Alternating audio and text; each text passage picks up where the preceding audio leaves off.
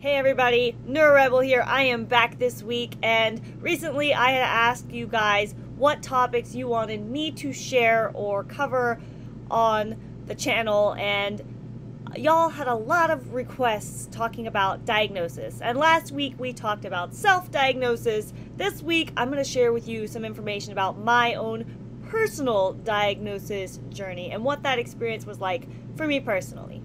So we're going to dive in.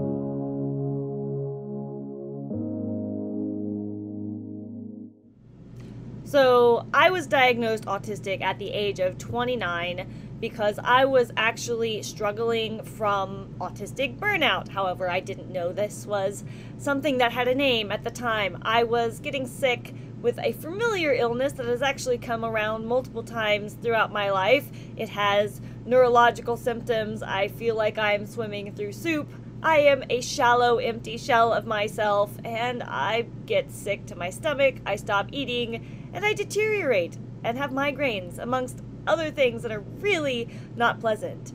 And so, the doctor's appointments were exhausted going to the physical doctor's appointments. Eventually, I was referred to someone to talk about my anxiety and mental health because the doctor was out of ideas, and I started my diagnostic process. For me, the beginning of my diagnostic process started with my physician giving me a business card for the local Autism Society and me calling them and asking for references of doctors who had experience diagnosing adult autistic people, because that really does matter. If professionals are only used to working with children, they may not have the experience necessary or be familiar enough with adult autistic humans to diagnose autistic people. And I have heard this over and over again, because autistic people, we change as we grow and mature. We don't look like we did as children when we grow up and we age. So that was step one on my journey, was calling these doctors and asking if they had experience diagnosing autistic adults. Step one. Step two on my journey was preparing for the appointment. I typed up, wrote up, gathered a bunch of notes, and I also gathered baby videos and footage. I'm very fortunate that I was a well-documented child and had plenty of footage to share with the diagnosing doctor, because they do need to verify that you have always been the way you are. You have always been autistic, because it is a lifelong neurodevelopmental condition. You're born autistic, you die autistic, you're always autistic. Yes. And so they need to verify this. So having baby videos was very helpful. I also had people in my family that I provided phone numbers for, so the doctor could do interviews with people who had known me in various stages of my life throughout my lifetime, been able to verify, the list, the paper 10 pages list that I came typed with my notes. There were two appointments. The first appointment was me and the doctor going over all of my notes and the videos, and me giving over phone numbers for the people my doctor was going to call to interview, to learn and talk about me. So that was appointment number one, and I don't remember exactly how long it lasted. I want to say it was at least an hour, maybe two. It was a bit of a lengthy appointment. The second appointment was shorter.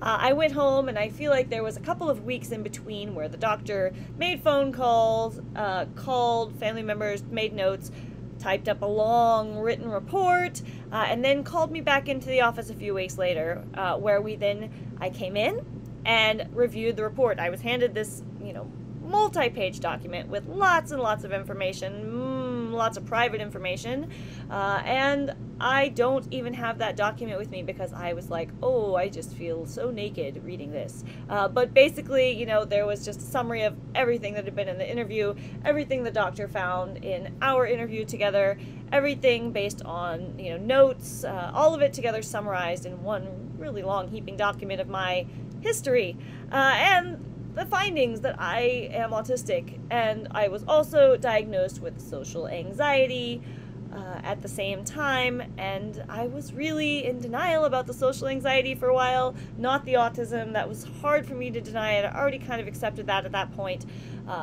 And the social anxiety, it was important for me to accept that though, and both things are important to accept, but the social anxiety, once I accepted it, I got on the path to start getting over it, and I'm feeling a lot better now. I don't know if I would say I still have social anxiety, although I don't know if I get to remove that label from myself. I don't know how that works. But anyway, that is my experience being diagnosed autistic at the age of 29, almost 30 years of my life, not knowing exactly why. I've always been a little bit different.